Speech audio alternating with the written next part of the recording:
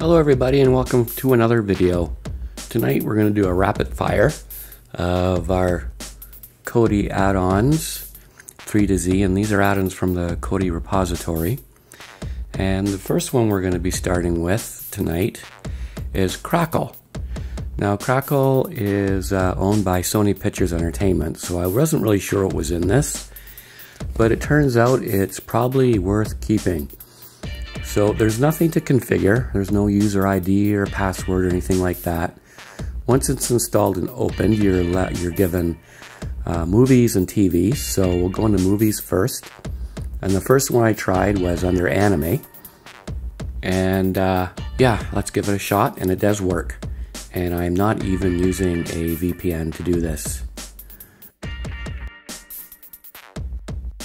So once I saw that this worked, I stopped it and I went to the next heading, which is TV.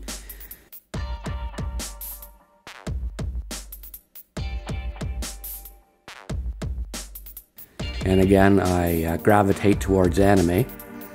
So I tried that and I found Steins Gate on there, which is actually a pretty good piece of anime. So I thought, well, what do they have? And they do have the whole series.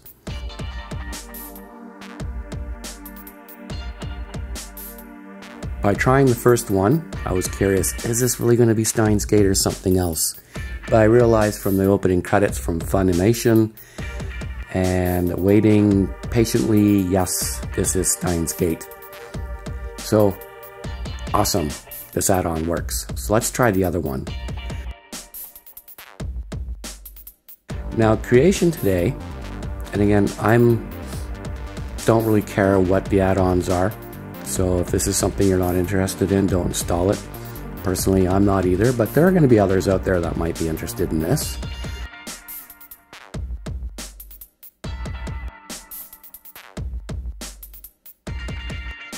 So once installed, I went to try the add-on, and you'll see that, oh, nightmares happen. So there was nothing to configure. I clicked the first heading. Bided my time and tried the first video that was on there, and it wanted to install YouTube because this was a fresh install. So I decided, yeah, let's install YouTube. So I did, and once it was installed, well, let's say Armageddon happened. My system froze up, well, Kodi froze up.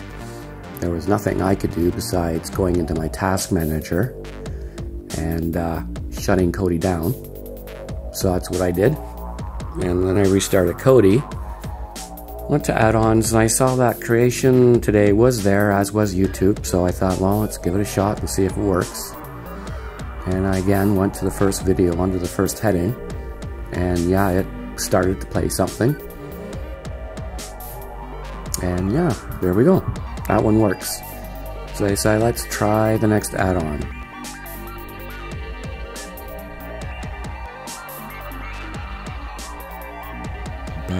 We went back to the add-on repository and we tried this other add-on, and it pulls from YouTube as well. So Crossroads Church, will it run, or will it break my computer like creation today did? Unfortunately for me, or fortunately, really depends on how you want to look at it, this add-on did not work. So I disabled it and we went to Current Time TV, which is Russian. International TV channel, so I did not need to turn on VPN for any of this. I went in and there's no configure. I did change my live stream quality down, and I did change my archive video quality down just to give myself a little bit of an edge, being that I have pretty slow internet where I am.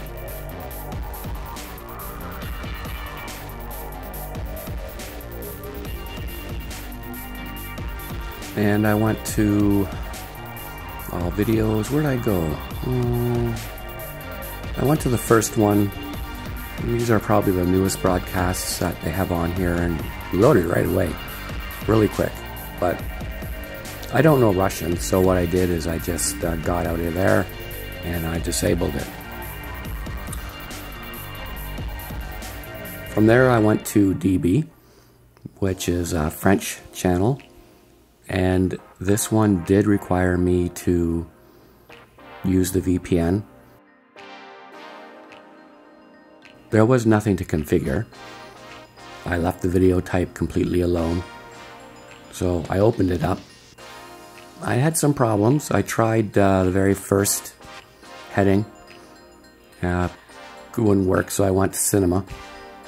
There was nothing there. And I thought, well, maybe it's VPN. So I want to look at this thing about tables.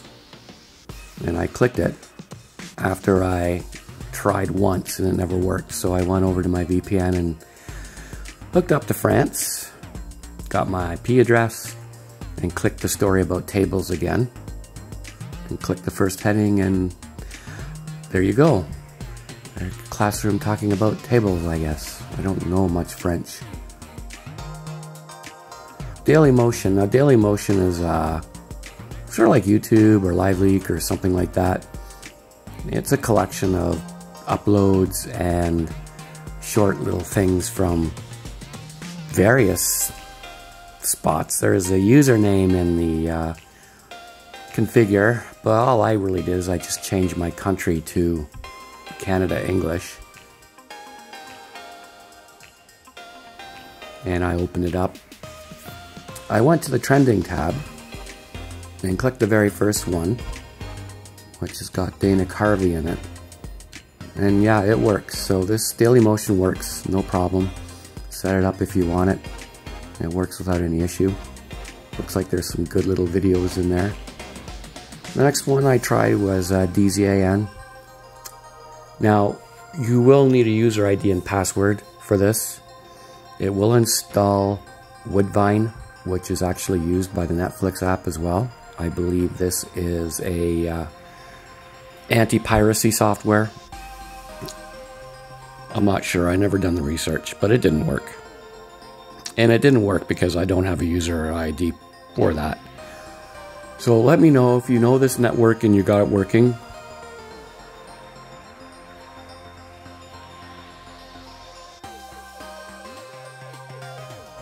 I just disabled it and I went to disclose TV. Again, it's another crowd sort of YouTube site, and the add-on is basically based around YouTube. So I tried it, but it was another failure. Under the configure, there wasn't really anything. So when I tried to open it and check the browse, I got headings, but I wasn't able to play anything. I thought possibly it was a VPN problem, and I remembered, oh, I have my VPN hooked up to France. So maybe the first thing I'll do after I try a few more of these, maybe I'll just turn the VPN off, make sure that's not interfering with anything. That didn't work, so now I was trying to DIY network, which is available in Canada. So I thought, well, we'll see if I need a VPN for this. This could be the American version.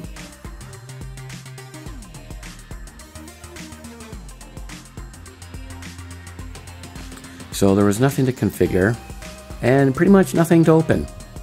I was getting massive failures, and I played with the VPN a little bit to see if I could get anything to work.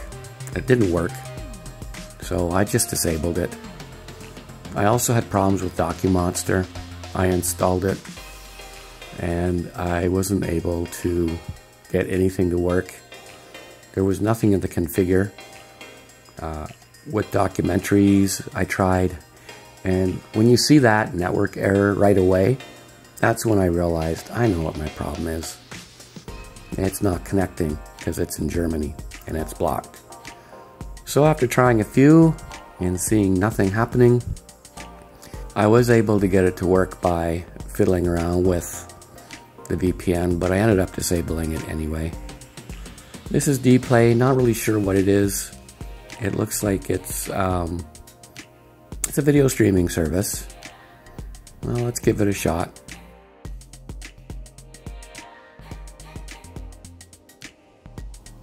And this was another one that was really slow to load up and just threw errors. So dplay didn't work, so I disabled that and tried DRTV, which is Danish. And I don't remember when I was doing this, I think I might have had the VPN on still. So you might see me fiddle with my VPN and go back to it being off.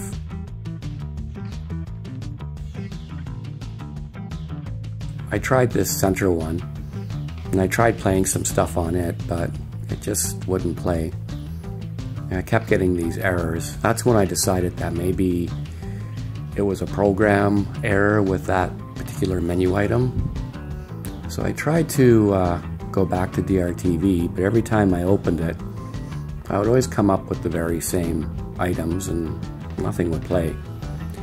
Now I did have the VPN off, and I was able to get something here to play, but it was awfully slow for me, and I decided, well, it sort of works, so let me try Babar, which I used to watch way long ago here. Again, I played with this a little bit, and there was just a lot of files, video files that just won't work. Dumpert, I can't remember, did that work?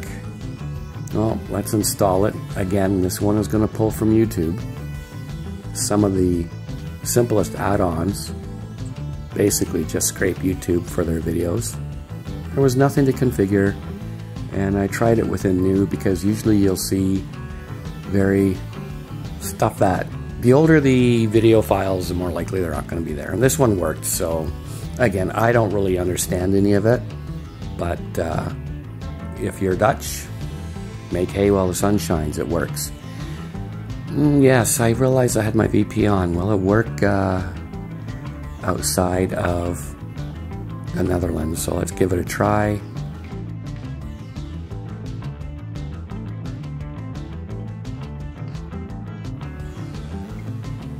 And yeah, it does. So you don't need a VPN to use this. Like I say, it's mostly Dutch, but you won't need the VPN. Let's try the next one. And Earth Touch and Earth Cam, no go. And I don't think I've ever been able to get the Earth Cam to work. I did try. I tried a couple of the headings, and there's headings there. There's stuff to play. But it didn't work, so I tried to do the sign into YouTube to make sure that it wasn't a problem with my YouTube settings.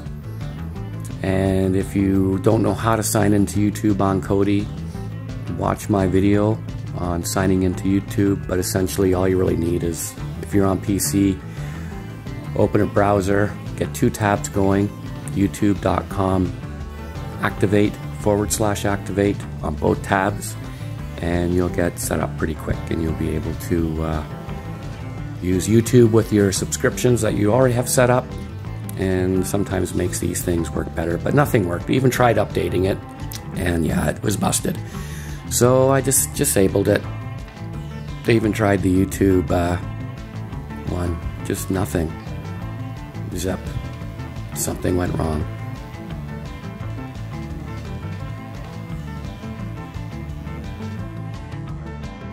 Oh yeah, so we're going to go on to the East Anglian Film Archive, and this does work.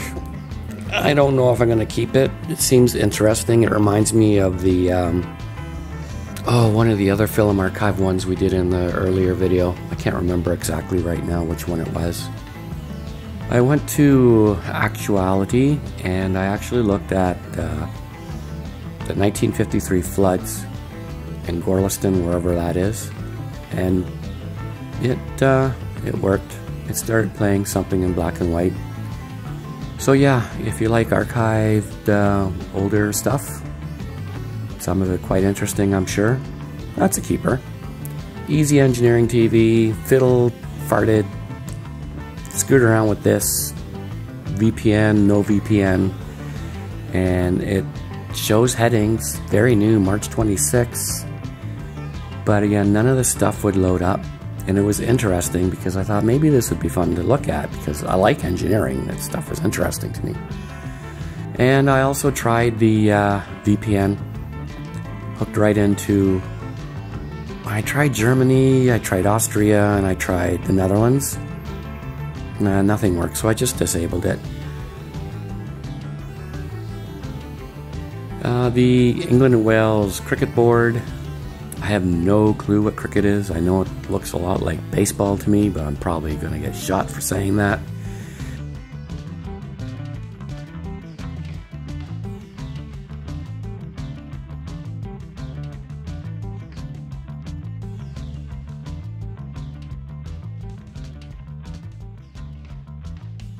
Let's see if this works with the VPN connected to the UK. And give it a run.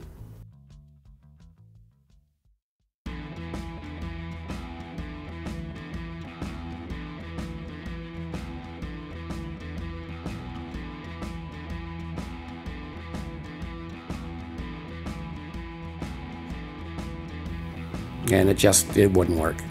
No, it wouldn't work. So none of that. The last one for today we'll look at is the EEV blog. Again, this is another one that basically is an add-on built around YouTube.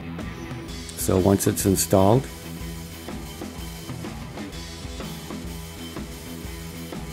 I went in and checked it, and it works. No problem here, no VPN required. The one that caught my eye was the $18,000 14K monitor teardown from 2001. And it's literally like maybe a 26-inch widescreen TV that's running at 4K. No wonder it was 18 grand. Something tells me that was like IBM. Definitely their monitor for making animation or special effects. Who knows what? I didn't listen to the whole thing because I wanted to get this video done and out there. Anyway, thanks for watching. Sorry this was so rapid fire. If you enjoyed the video, please subscribe, hit the notification bell, share, hit like. If you absolutely did not enjoy the video, well, you're welcome to hit the dislike button. I'm just glad you came along and gave us a shot. Everybody, have a great evening.